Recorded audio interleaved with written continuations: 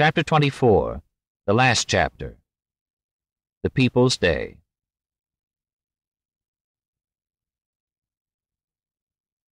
A festival so unique, New York has seldom seen. Harper's Weekly. Estimates were that fully 50,000 people from out of town came into the city that morning by train alone, but probably that many again were arriving by boat. The Mary Powell had all she could carry. A Fall River steamer that docked at 11 had 600 passengers on board, and the boat from Stonington had that number or more. One iron steamer from New Haven carried 1,000 people. How many private boats and special excursions came into the harbor was anyone's guess. By midday, all the major hotels were sold out. The weather was perfect. A fairer day for the ceremony could not have been chosen. The sky was cloudless, and the heat from the brightly shining sun was tempered by a cool breeze. Countless flags snapped overhead all up and down Fifth Avenue and along Broadway, where the president was to pass. Buildings were draped in red, white, and blue, with banners and bunting floating from rooftops and window ledges, and most stores had some sort of display in their windows.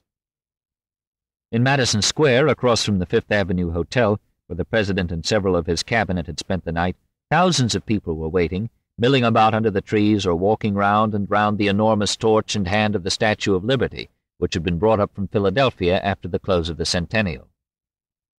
At 9, the fence across the Chatham Street entrance to the bridge had been torn down by workmen and replaced by a solid line of police. In another hour it was almost impossible to get within 2 blocks of the bridge. The streets leading to the river were packed solid with people. City Hall Park and Printing House Square were overrun.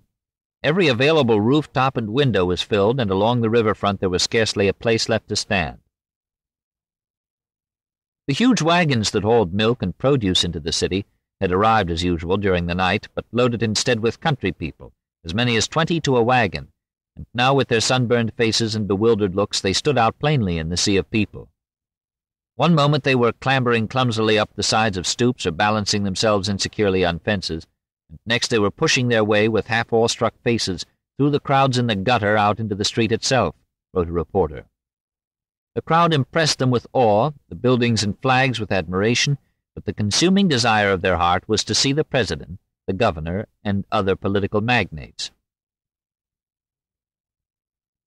There were as well, it seems, an abnormally large number of symmetrical, shapely, graceful, elegant, neat, bright-eyed, and comely women, in brilliant costumes and resplendent colors, and these remarkable creatures were pushed, jostled, and inextricably mixed with ungainly, uncouth, and ill-favored women.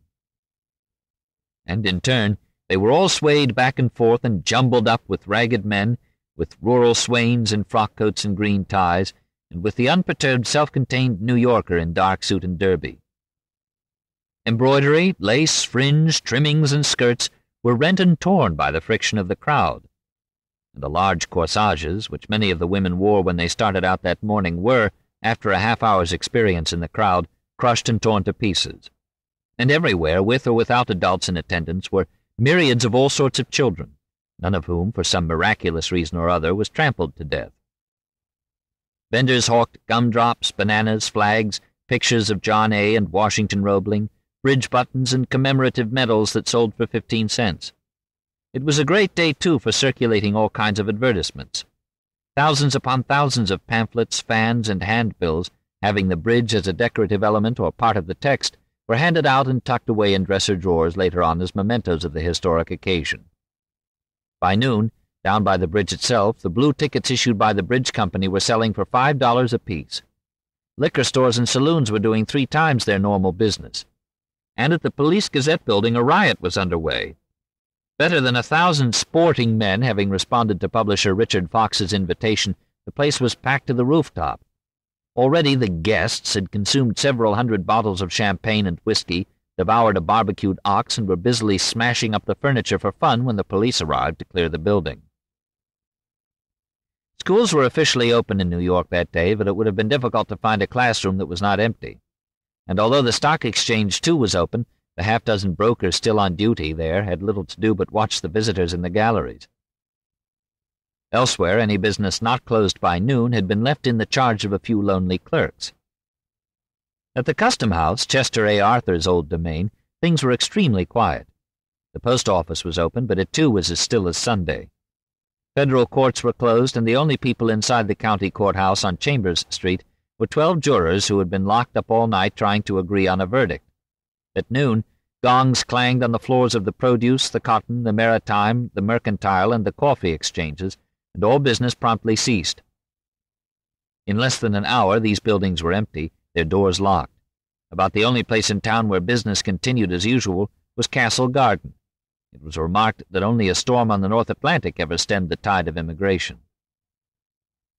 Why there was quite so much excitement in New York, some observers were at a loss to explain. For Brooklyn people, the bridge had a great deal of importance, obviously enough, but for these throngs, the Times noted, there could have been no special cause of congratulation, since not 1 in 1,000 of them will be likely to have occasion to use the new structure, except for curiosity. No one will ever know when or how the story started, but possibly it was that morning, while the city waited for Chester A. Arthur to emerge from the Fifth Avenue Hotel, that one or more of those numberless countrymen in the crowd purchased the Brooklyn Bridge from some newfound city friend and thereby made an everlasting contribution to American folklore. Or perhaps it was one of the dark-eyed, mustachioed men being processed at Castle Garden, some brand-new aspiring American with his belongings tied up in string, who at the end of his very first walk in the New World that bright morning arrived somewhere in the neighborhood of the bridge in time to be taken. Or maybe the story simply started in the imagination of some contemplative onlooker who, after studying the people pressing by, concluded the large part of them would believe anything, buy anything, even the Brooklyn Bridge itself. The sun was barely up in Brooklyn before the streets were swarming with people. Virtually every single house and building downtown had a flag flying from its rooftop or hung from a window. If not a flag, then a string of Chinese lanterns. Along Fulton Street and on the Heights, most buildings were covered with streamers and bunting. There were flags in all 120 windows of City Hall. The dome of the courthouse was gorgeous in its dress of flying colors. In City Hall Square, the decoration that attracted the most attention was one in front of the Park Theater, showing a straggling village of Brooklyn in 1746, the primitive ferry of 1814, then the completed bridge of 1883, and after that a view of the East River as it would look in 1983, with 100 bridges spanning it. Joralemon Street on the Heights, Remsen, Montague, and Pierpont, the streets running toward the river, were banked with flags and bunting, and in the little parks at the ends of these streets, at Columbia Heights, the trees were filled with Chinese lanterns, and most of the biggest houses had lanterns strung all the way from basement to roof. Every store window along Fulton, from the ferry to City Hall on both sides of the street, and every doorway were decorated. A jeweler had made a miniature bridge with gold chain for the cables. A florist had made a bridge 8 feet long, complete with bridge trains and boats passing below, all of flowers. Store windows carried framed portraits of the chief engineer and his father, Henry Cruz Murphy, Mayor Lowe, and General Slocum. And a sign in one window recalled something said a long time before. Babylon had her hanging garden, Egypt her pyramid, Athens her Acropolis, Rome her Athenaeum. So Brooklyn has her bridge. On the Heights, the two most elaborately decorated private homes were those of Seth Low and Washington Roebling, the two places where the president was to be a guest. Clusters of silk flags were in the mayor's windows, and over his spacious doorway hung the flag of Brooklyn. Down the street toward the bridge, the entire front of the chief engineer's house was covered with flags, shields, flowers, and the coat of arms of New York and Brooklyn. Over the street, suspended high enough for carriages to pass beneath, was one immense American flag. The river in the distance below was probably the most arresting spectacle of all.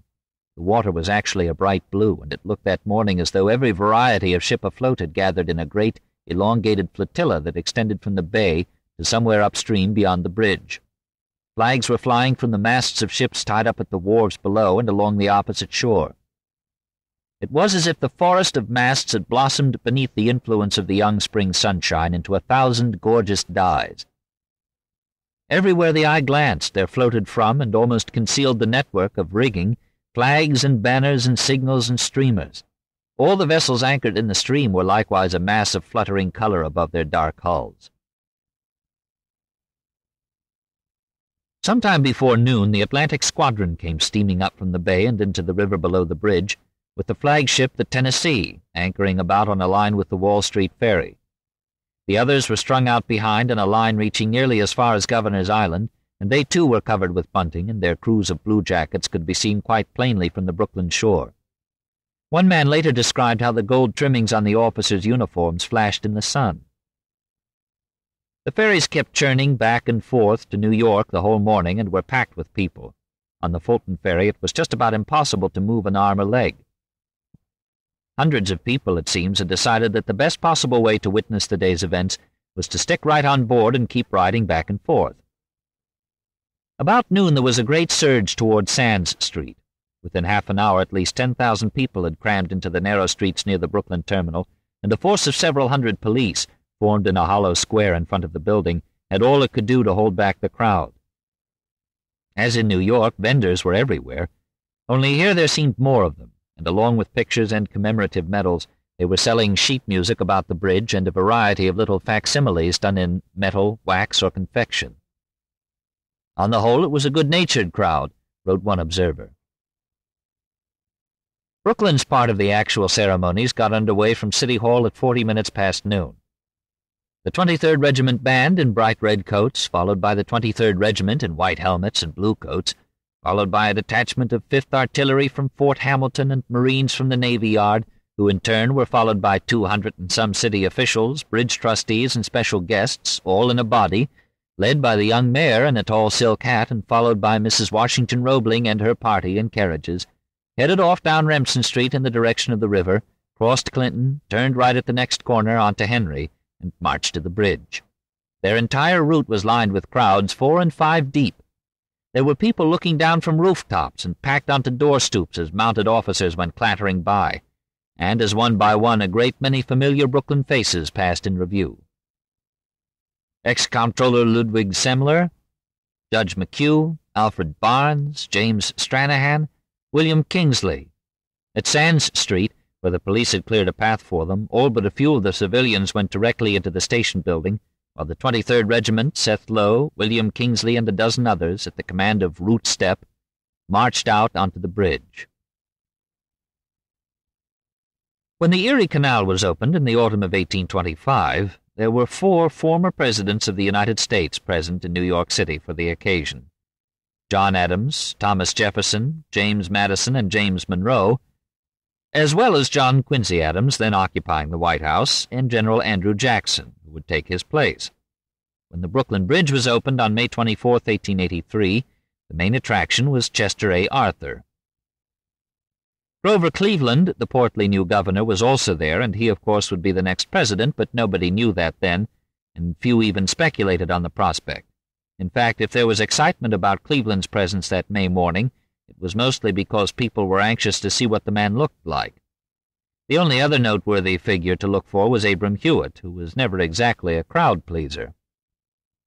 But the strapping Arthur was considered a New Yorker, and he looked like a president if any man ever did.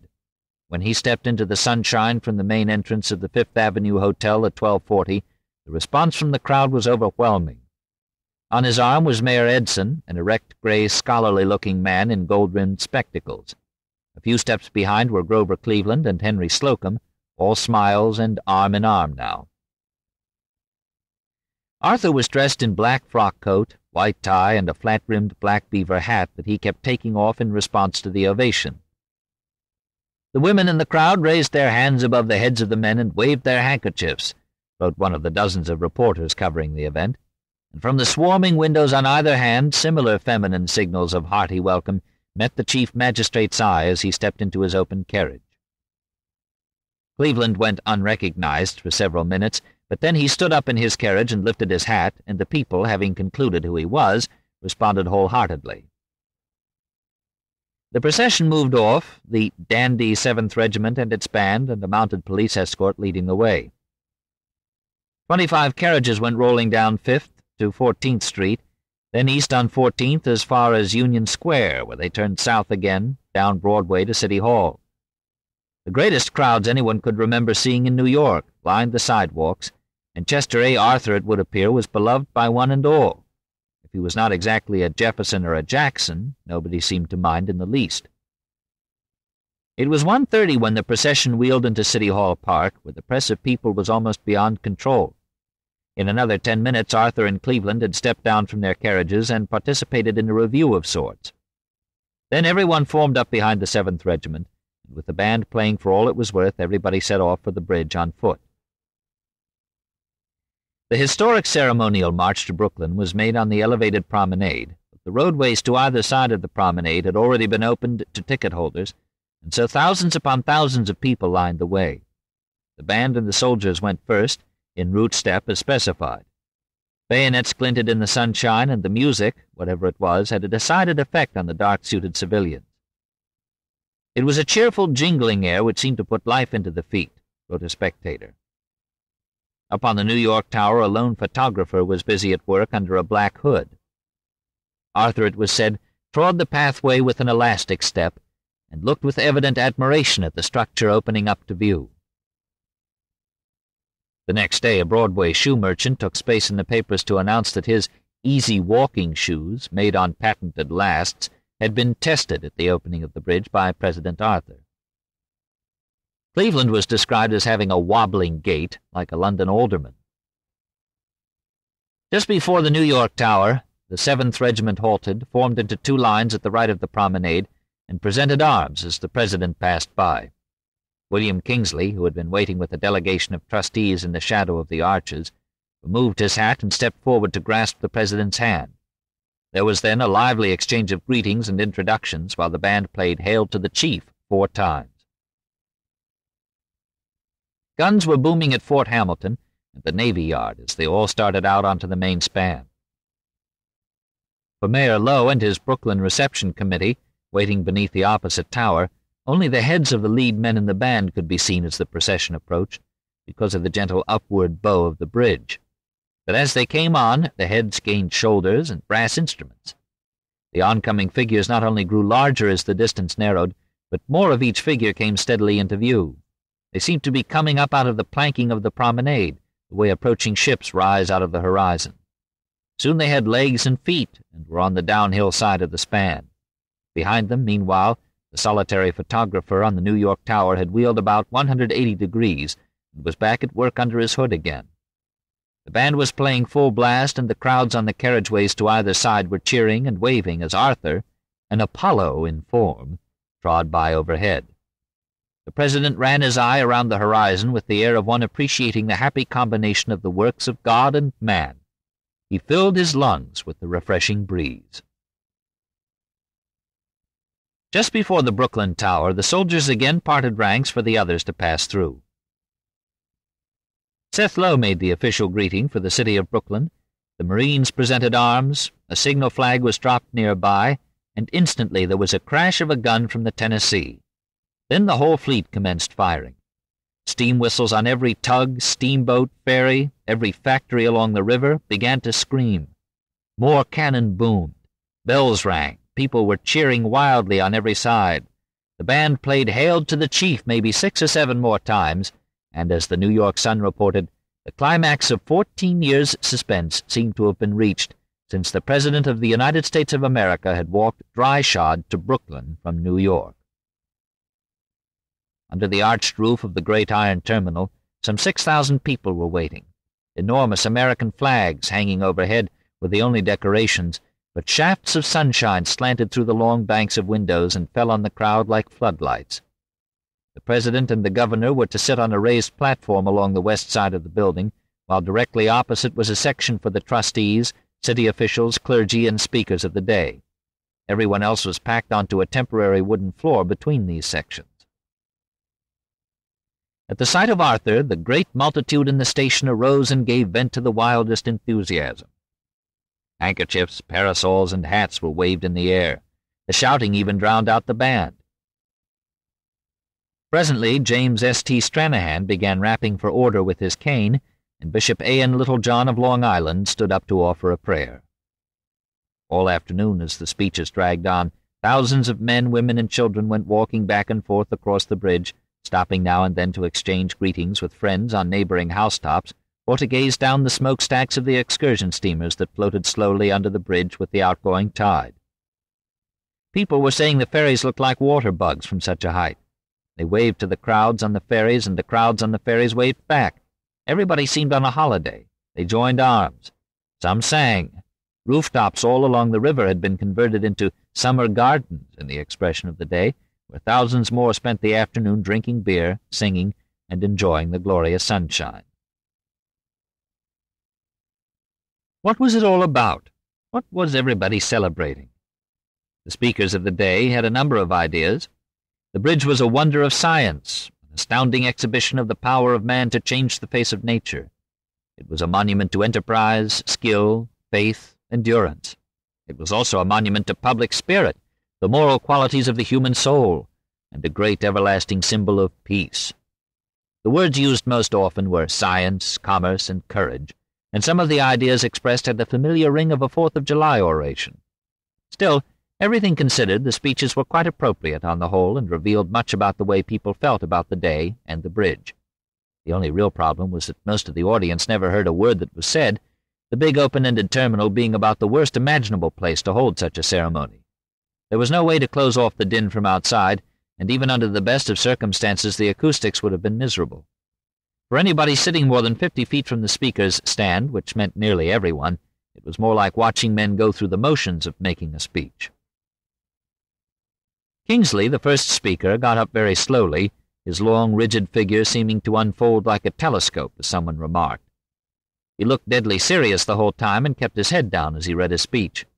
But the audience had its attention fixed on the ceiling to his right, where a flagstaff had come loose at one end and was swinging to and fro, its shiny brass spear aimed straight down. The people directly below were packed in so tightly that nobody could move out of the way, and it was impossible to reach the spear. So there it stayed, swinging ever so gently and silently, as one by one the speakers went through their pantomime orations. Mayor Lowe was next after Kingsley, and as he stepped to the rostrum, one well-dressed woman sitting nearby was heard to exclaim, "Why, he's no more than a boy!" The Eagle said later he was more like the valedictorian of the day, and complimented him on his excellent voice, which apparently some people could actually hear. True or not, President Arthur was seen to yawn behind his fan, then whisper something to Secretary of State Frelinghuysen, which made both of them laugh, and farther down the line Secretary of the Treasury Folger appeared to be taking a nap. Mayor Lowe was not very long about what he had to say, and Mayor Edson, who held his speech in kid gloves, took even less time, which may have accounted for the enormous cheer when he sat down. At that point Stranahan was about to introduce Hewitt, the main speaker, apparently having forgotten that Jules Levy, a cornet player, was supposed to be next on the program. But the smiling Levy stepped forward all the same, and as the Times reported, put the great multitude in a good humor by playing the Star-Spangled Banner. Secretary Folger was seen to wake up, and on the last note the crowd cheered so mightily that Levy did Hail Columbia as an encore. Again there was an ovation, but when Levy looked as though he was going to play still one more time, Stranahan seized him by the arm and led him off the platform. The audience was greatly disappointed by this, and Levy looked furious. When Stranahan started to introduce Hewitt, Levy, from off stage, began playing Yankee Doodle. There was a roar of laughter, and Chester A. Arthur appeared to be more pleased by this part of the program than any other. Levy took his time on the last notes, while Stranahan, a man with no music in his soul, according to one account, just stood glumly waiting. About the time Stranahan finished introducing Hewitt, a shaft of sunlight had fallen on the presidential head and neck, whereupon an army officer appeared from somewhere with a lady's parasol, which he held over the portly Arthur until the close of the exercises. The World, now a Democratic paper, said he looked like an Asiatic potentate under the parasol. It was also remarked that Abram Hewitt looked pale and rather delicate when he got up to speak, and by the time he finished the audience had grown tired and extremely restless. But then the final speaker, the Reverend Dr. Storrs, was standing where Hewitt had been, a handsome, vibrant figure with flowing gray locks, who obviously felt at home before such a vast assembly, and who punctuated every sentence with a nod from the waist up, as if driving home each statement with his forehead. Storrs spoke for nearly an hour. All told, the speeches, prayers, and cornet solos ran to nearly 3 hours, and the Bridge Company's gold-embossed commemorative booklet containing the full text of everything said runs to 122 pages. Neither Chester Arthur nor Grover Cleveland said a word from the rostrum, They had not been asked to speak, nor did anyone expect them to. They were there as honored guests only, to watch and listen and enjoy themselves. Nor did anyone make any public mention of the Queen's birthday. Hewitt's address would be generally regarded in retrospect as the most successful of the day, and was probably the finest he ever gave. He himself liked it so much that he had it published as a pamphlet 3 years later for his mayoralty campaign against Henry George and Theodore Roosevelt. But every speaker that afternoon seemed to be saying that the opening of the bridge was a national event, that it was a triumph of human effort, and that it somehow marked a turning point. It was the beginning of something new, and although none of them appeared very sure what was going to be, they were confident it would be an improvement over the past and present. Henry Murphy, the assistant engineers, the humblest workmen, were all praised by one speaker or another, and Kingsley, Seth Low, and Hewitt, each in his way, extolled the genius of the Roeblings. Hewitt compared John A. Roebling to Leonardo da Vinci, but said Colonel Roebling was an even greater engineer than his father. Then he solemnly declared that the name of Emily Warren Roebling, a name he had not been quite sure of the week before, would be forever inseparably associated with all that is admirable in human nature, and with all that is wonderful in the constructive world of art.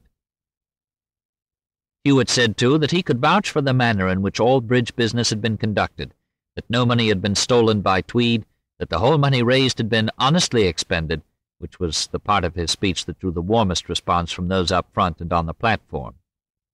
And disregarding or perhaps misunderstanding Roebling's skeptical remarks about progress since the pyramids, he compared the $2.50 day's pay of the average bridge worker with the wage scale of ancient Egypt, which he figured at 2 cents a day in 1883 money. That, in Hewitt's view, was real progress. The bridge was a vindication, a heroic and monumental end result of modern industrialism, of labor and capital, of democracy, of new methods, tools, and laws of force of the 19th century. Even the Times, never an admirer of Abram Hewitt, liked this part of his speech. But it was the neatly combed little valedictorian, Seth Low, who came closer than anyone that day to expressing what was probably everyone's most deeply felt response to the bridge. The beautiful and stately structure fulfills the fondest hope, he said. The impression upon the visitor is one of astonishment that grows with every visit. No one who has been upon it can ever forget it. No one shall see it and not feel prouder to be a man.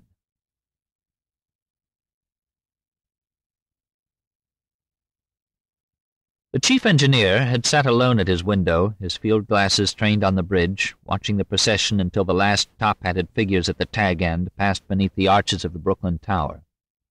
Then he had stretched out on his bed for a rest. Sometime near 4, Emily had returned, having left the Sands Street terminal midway through the speeches. He put on a Prince Albert coat and went downstairs on her arm to the front parlor, where they took a seat on the sofa and waited for the first guests to arrive. But it was nearly 5:30 before President Arthur alighted from a carriage at the canvas canopy outside. The crowd in the street by then was such that the police were just able to keep a narrow path open to the door. The house was decorated as if for a wedding. Both mantels in the drawing-room were banked with red and white roses, wisteria, white lilacs, and in the center were clusters of calla lilies. On either side of the folding doors was a huge shield of roses. There were more roses and lilacs in gilt baskets and vases of cut flowers distributed through every room, and the balustrade on the stairway was trimmed with smilax all the way to the top floor. There were busts of both the chief engineer and his father standing on one drawing-room mantel. On the elder Roebling's white marble head, Emily had placed a wreath of immortelles, while the one of her husband wore a laurel wreath decorated with tiny American flags and a white satin ribbon on which she had had printed in red and blue, Chief Engineer Washington A. Roebling, May 24, 1883, Brooklyn Bridge. Let him who has won it bear the palm. A band was playing on the balcony above the drawing-room, on the river side of the house, and through the doors beneath the balcony, out on the garden overlooking the river, stood a grand marquee and long tables of food and refreshments. Emily and Washington Roebling stood side by side just inside the parlor door, as the President and Seth Low entered the room together. The engineer was pale, but he showed no excitement, one observer noted. She was dressed in heavy black silk, trimmed in crepe with a knot of violets in her belt. She was described by the papers as beautiful and vivacious. It was said the president warmly congratulated the engineer as they shook hands. After that, people kept pressing through the door in great numbers. In all, there were more than 1,000 guests, including Grover Cleveland, the two mayors, all the speakers of the day. Abram Hewitt did make an appearance after all. Mr. and Mrs. William C. Kingsley, General and Mrs. Henry Slocum, Stranahan and his wife, all the other trustees and wives, the assistant engineers, Ferdinand and Charles Roebling and their wives, Elvira Stewart, Professor and Mrs. Metfessel, Moses Beach from next door, Simeon Chittenden, Henry Pierpont, A.S. Barnes, William Sellers of the Edgemore Iron Company, Ludwig Semler, former Mayor Grace, Judge McHugh, Hamilton Fish, William Evarts, Congressman Flower, and the Reverend and Mrs. Henry Ward Beecher. Roebling remained standing only 10 minutes or so, then went back to the sofa, where he sat, not saying much, Emily beside him. The president, meanwhile, gave all the appearance of having a splendid time. He tapped his foot to the band music, admired the flowers, went out into the garden, shook a great many hands, and stayed perhaps an hour in all.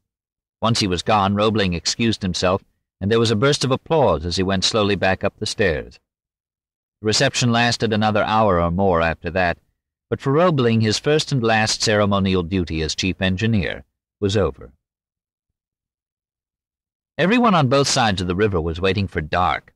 Those whose job it was to describe the scene in words went to great lengths to do it justice. One reporter who was out on the bridge wrote that the innumerable boats and ships on the river looked like a sleeping city. Another man who was also on the bridge wrote this: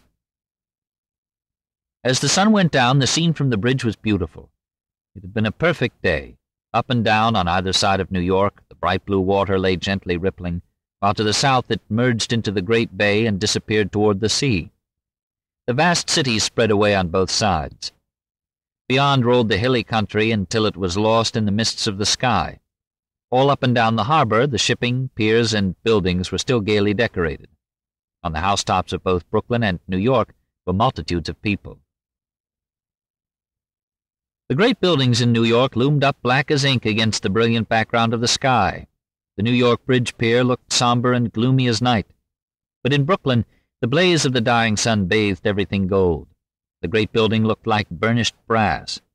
In the west, the sun sent its last tribute to the bridge in a series of great bars of golden light that shot up fan-like into the blue sky. Gradually, the gold melted away, leaving the heavens cloudless. The sky was a light blue in the west, but grew darker as it rose until it sank behind Brooklyn in a deep-sea blue. Slowly the extremities of the twin cities began to grow indistinct. The towers of Brooklyn lost their golden hue. They seemed to sink slowly into the city itself. In New York, the outlines of the huge buildings became wavering and indistinct. Then one by one, the series of electric lights on the bridge leaped up until the chain was made from Brooklyn to New York. Dot by dot, flashes of electric lights sprang up in the upper part of New York. The two great burners at Madison and Union Squares flared up, and the dome of the post office in New York set a circlet of diamonds out against the relief of the sky. The streets of the two cities sparkled into life like the jets on a limitless theatrical chandelier, and the windows of the houses popped into notice hundreds at a time. Long strings of lanterns were run over the rigging of the shipping in the harbor, and red and green port and starboard lights seemed numberless. The steamers sped to and fro on the water, leaving long ripples of white foam which glistened in the light like silver.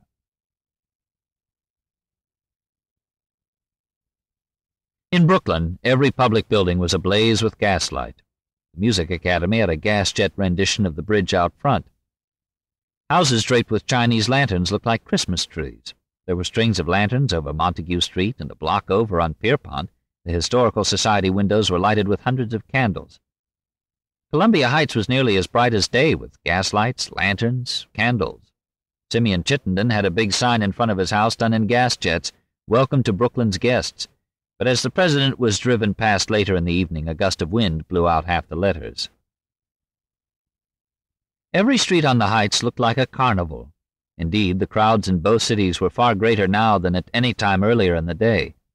No traffic was moving anywhere near the river. Uptown New York and the inland sections of Brooklyn were all but deserted. Where there had been 100 people watching by the river during the day, Now there were 1,000, or at least so it seemed. The Times estimated there were 150,000 people just in the neighborhood of City Hall. Suddenly a solitary rocket shot into the sky over Columbia Heights and burst into a spray of blue stars. It had come from the mayor's house, where the dinner for the president had been going on. Almost instantly, the lights on the bridge went out. For a moment, not a thing could be seen of it. Then there was a long, distant hissing sound, a sudden roar, and 50 rockets exploded simultaneously high over the main span of the bridge, while at least 20 bombs burst higher still from above the towers and poured down great showers of gold and silver.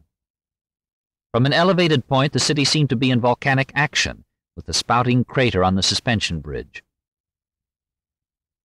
At his final meeting on May 14th, as its last official act, the executive committee of the bridge company had contracted with the New York firm of Detwiller and Street, pyrotechnists, to put on a display of fireworks worthy of the place and the occasion. In all, 14 tons of fireworks, more than 10,000 pieces, were set off from the bridge. It lasted a solid hour. There was not a moment's let-up. One meteoric burst followed another. Rockets went off hundreds at a time and were seen from as far away as Montclair, New Jersey. Bombs exploded incessantly above the towers, bathing the bridge in red. In the strange light, firemen on the bridge could be seen in strong silhouette, and the water from their hoses looked like molten silver. Meantime, innumerable gas balloons were being sent aloft. They were 50 feet in circumference and loaded with fireworks, and as they swung into the sky one by one, they scattered balls of colored fire over the river. At each burst of a rocket, a huge roar went up from the shores. Hundreds of thousands of people were watching, probably the biggest crowd ever gathered in New York until that time, and nobody in all his days had ever seen anything like this. Nearly every boat on the water was making some sort of noise or display. Rockets and fireworks were shooting up from the middle of the river and down the bay. On one big excursion steamer, ablaze with lights, a calliope was shrieking out, "America!" Bands were playing on board other boats. Rockets were going up all over New York meantime, and in Brooklyn. From the middle of the bridge now came great thunderclap reports, as zinc balls, fired from mortars, burst 500 feet up, fairly illuminating the two cities like sustained lightning. And finally at 9, as the display on the bridge ended with one incredible barrage, 500 rockets fired all at once, every whistle and horn on the river joined in. The rockets broke into millions of stars and a shower of golden rain which descended upon the bridge and the river. Bells were rung, gongs were beaten, men and women yelled themselves hoarse, musicians blew themselves red in the face. And then when it was all over and nearly quiet again, and the boats on the river were beginning to untangle themselves, there was one last memorable touch that not even Detwiller and Street pyrotechnists could have arranged. Hardly had the last falling spark died out, wrote an editor who had been watching from the top of the Tribune building, when the moon rose slowly over the further tower and sent a broad beam like a benediction across the river. The grand reception for the president at the Music Academy, which began almost immediately after the fireworks, was considered a great success. The president, Grover Cleveland, William Kingsley, General Slocum, and 20 or 30 others stood on the stage, surrounded by a small forest of potted palms, while the people of Brooklyn were permitted to pass by and pay their respects. The procession lasted until 10. Arthur was in a fine humor still, bowing, smiling, playing his part exactly as everybody would have wanted him to. And one member of his cabinet was heard to remark, "Why, I thought that Brooklyn had one hotel and a shipyard or two, but it's quite a town." It had been announced in advance that the bridge would be thrown open to the public at the stroke of midnight, and that anyone might cross upon payment of 1 cent. Enormous crowds had gathered at both ends. At 11:20, 2 young men with blond mustaches raised the windows of the Brooklyn toll booths, and H.R. Van Kuren, a good Brooklyn name, reporters decided, was the first to put his money in the box. The first lady to cross was a Mrs. C.G. Peck of Baltic Street. The first vehicle from the Brooklyn side was an old-fashioned top wagon drawn by a bony white horse, whose large white hooves came down on the bridge floor with a noise like the discharge of musketry. The driver was a Charles Overton from Coney Island, who had been waiting at the gate for 2 hours and who also managed to make the first trip across from the New York side, since the gates there opened 10 to 15 minutes later than those in Brooklyn. A fierce struggle ensued at the New York gates, characteristically, and perhaps it was altogether appropriate that the first man through was the keeper of the city hall. Once he was beyond the gate, there was an even more violent rush from behind. Police began swinging their clubs, and several people had been rather roughly treated by the time the whole crowd, perhaps 3,000 people, was strung out in a long orderly line. People poured across the bridge through the entire night, and were still coming with the first light in the sky. According to account kept by the Times, the first beggar to cross came over from Brooklyn, as did the first drunk, the first policeman, the first hearse, which was empty, the first dude, the first Negro, and the first musician, a Scottish bagpiper who marched over playing The Campbells Are Coming. How late the chief engineer and his wife stayed up watching from their window, who may have been with them during the evening, what they said to each other, or what reflections went unsaid as bombs and rockets burst over the bridge, can only be guessed at. In another time, and in what would seem another world, on a day when two young men were walking on the moon, a very old woman on Long Island would tell reporters that the public excitement over the feat was not so much compared to what she had seen on the day they opened the Brooklyn Bridge.